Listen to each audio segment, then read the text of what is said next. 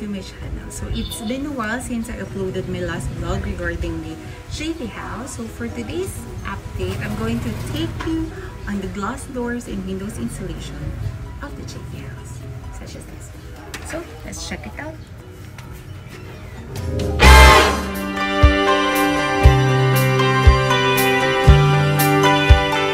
Right, this blooming kasi.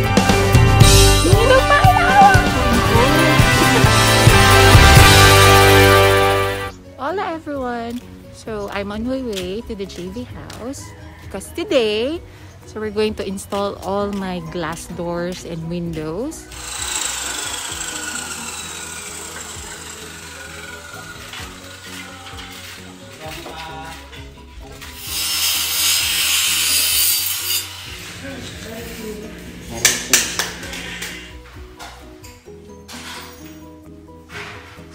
So, I have here with me Sir Reyco. So, siya yung contact person. So, nag-i-install ka rin pala. Talaga. So hindi lang siya yung may-ari. Siya din mismo nagagawa. So, Sir Reyco, may tanong ako. Actually, tinanong ko na to sa'yo before. Pero itatanong ko ulit for the information of everyone. So, di ba, dati kinukuha mo sa akin yung mga dimensions. Yes, ma'am. So, yung tanong doon, pag nagsusukat ka dun for glass, ano ba dapat yung correct na metrics yung gagamitin mo or yung sukat? Ano ba? Centimeter? Feet? Inches? Actually, basta sa glass, ano siya, ng inches. Inches talaga siya. Mas madali sa amin yung inches. Okay, so yun guys. So,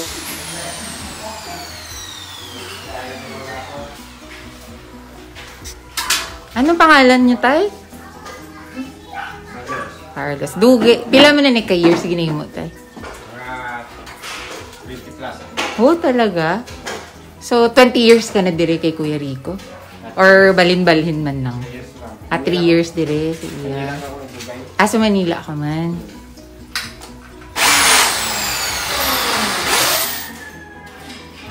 So, my mom is currently preparing for lunch.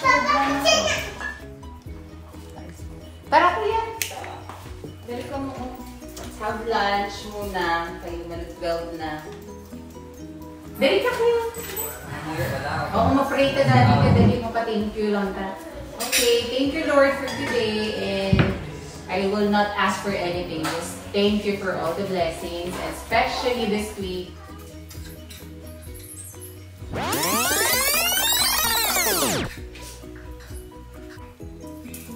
So currently, a work in progress.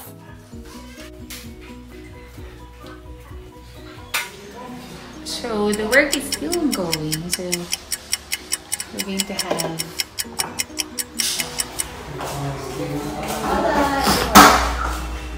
Kuya, ano Daniel?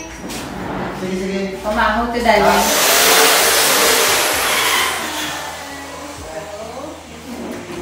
Cute, diba? So I've got this cute trays from Doza.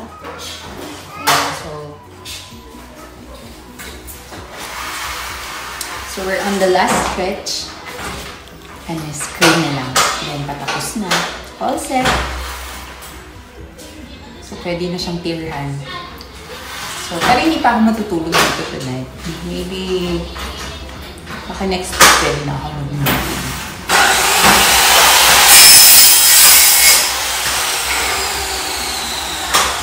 So, here it is.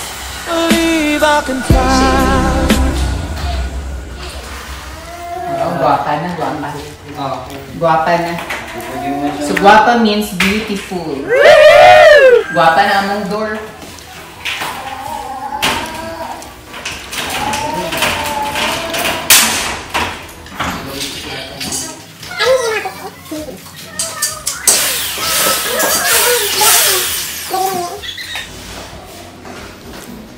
So, we do have our final touch.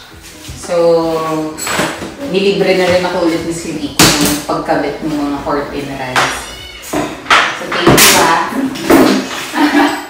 Ang dami ko nang na-save ah. Okay naman lang. Yan. Ay, hindi na siguro mababangga. Yun. Okay. Hindi na naman. Hindi siya. Eh kasi ito sa blue naman to din. Blue naman yung ay, naman. Okay. Pwede na.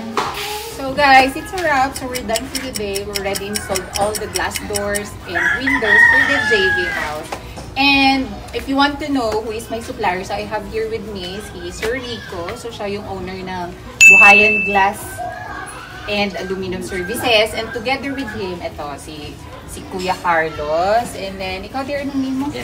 Si Erwin and Dario. So thank you so much guys for coming. And it's nice doing business with you again. So Thank you man sa trust nga kami ginano mo sa JB House.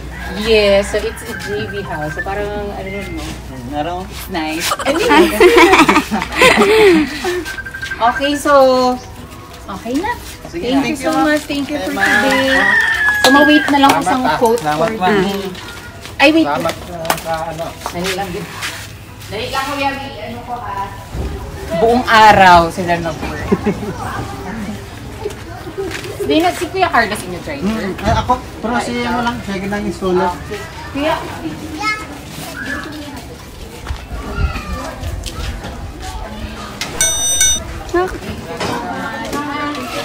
yes, thank you. Ingat kayo.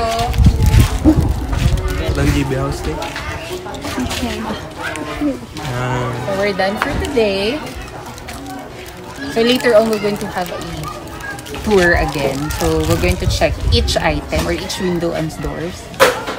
Let's go inside. So here it is. So you can see the main entrance. The two main entrances here, they're all now glass. So ito yung nagustuhan ko with Sir Reyco dun sa Buhayan Glass kasi they were able to nakuha nila yung gusto kong requirement. 3 slides na nag-move talaga left and right. Kasi yung unang supplier na nakita ko, hindi nila kaya. Or I don't know.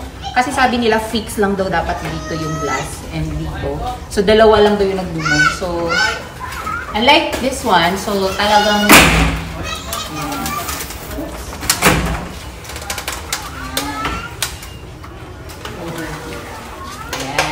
so pwede mo siyang i-move left and right. So see, talagang na-maximize mo yung space. So kung gusto mo dito yung opening or on the other side, so pwede siya. Okay? And ito din, yung medyo daw nahirapan din yung iba. Kasi 3 moving slides na siya. Tapos, may ano pa, may requirement pa ako na dapat may screen. So medyo nahirapan sila. Pero luckily, so nakilala ko sa Sir Reyco. And then yun, nakuha niya. And over here, ayan, so ito yung another window dito sa kitchen. So ano din siya, sliding din siya. And then moving left and right din siya. And it comes with a screen also for protection. Ayan. And over here, so ito rin yung isa sa requirement talaga na gusto ko mangyari. So since I converted this sa countertop, so I wanted na yung style ng window niya is battering. Yung pag gano'n, hindi siya kagaya niya na sliding. So, ito siya. Or at least, kung gusto mo mag-coffee, so pwede ka, open mo lang siya. Ayan. So, you'll see the surroundings outside. So, how nice.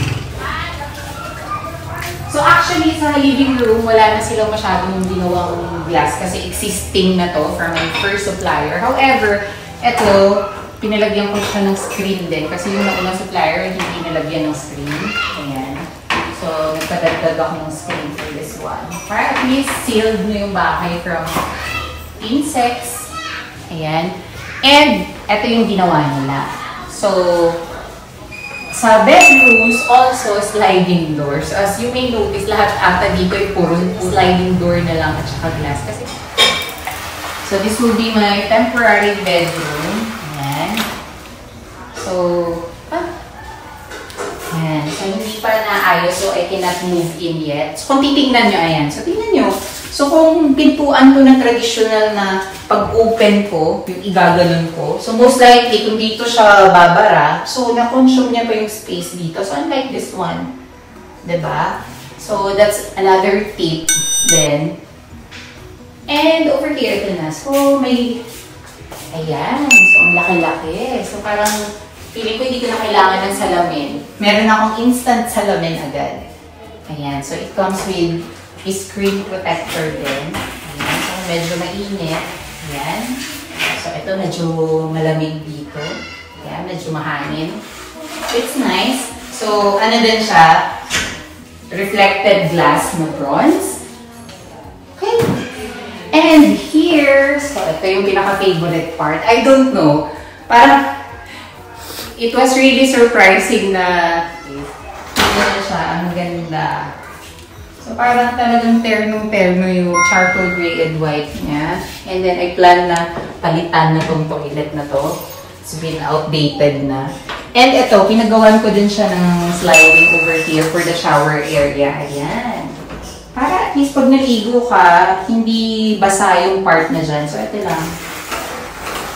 Nakikita ba ako sa loob? Check mo. Nakikita. So, medyo kita pa rin siya. Pero yung reflected dito sa labas, no? Okay, so, pwede na lagyan natin ng shower curtain inside para hindi kita. Pero ito, see? My God! So, kung nagpupupo ka, pala dito, kita mo yung sarili mo, no? So, ayan. So, it's really nice. Pero mas gusto ko pa yung CR namin, na. So, dito na lang ako magkwarto, ganun. Ayan. And, that's it. So, ano mama masasabi mo dito sa bagong supplier ko compare dun sa unang nakuha? Mas mabilis maggawa ang ikadalawa. Mabilis kumilos. At saka pulido. Ano, maganda naman yung gawa nila? Oo, pulido. Kita naman. Ang bilis pang kumilos. Kisa sa, ayaw ko lang magtinda sa una. Pero, talaga gusto ko. Award? Ano naman, Tita Beng? Magpapawin ka sa salamin.